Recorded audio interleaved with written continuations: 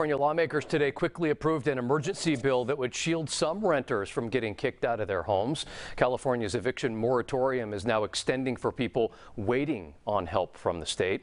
Fox 40 Capitol reporter Ashley Zavala explains. Today was supposed to be the last day for eviction protections for those who struggle to pay rent because of COVID-19. This action by lawmakers is an 11th hour lifeline to help those who have already applied for relief.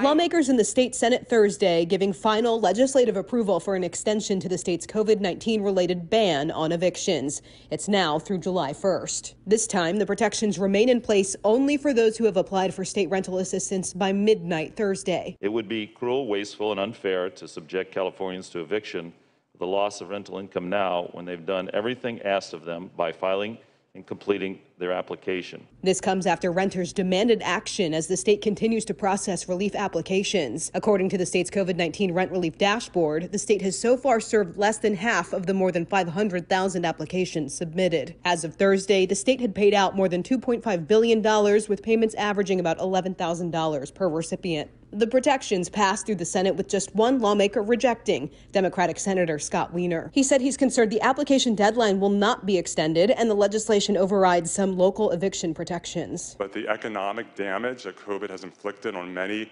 particularly low-income families, continues. That is not over, and we should not be stopping cities from stepping in to protect renters who have been harmed by COVID. Shortly after the vote, acting Governor Eleni Kounalakis stepped in to sign the bill for Governor Gavin Newsom, who is on vacation. Some lawmakers Thursday said they passed this reluctantly, saying there's more that should be done for struggling renters. There are a lot of unfinished issues on the table here, members.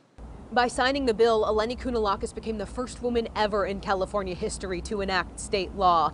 Meanwhile, if you or anyone you know still needs rental assistance because of COVID-19, the deadline to apply for that relief is tonight at midnight.